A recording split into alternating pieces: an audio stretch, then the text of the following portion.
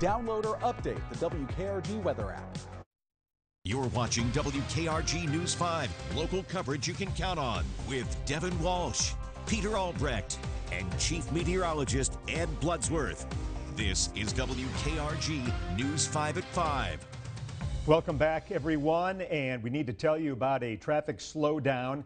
This is Interstate 10 going on to I-65. We have a couple of lane restrictions there, and that is slowing down traffic. There you see the on-ramp there where the situation is. Big story tonight, a 3-alarm fire this afternoon that badly damaged an apartment complex off of Azalea Road. A passerby became a hero when he pulled a woman from the flames. News 5's Dana Winner rejoins us now at the Summer Place Apartments with an update.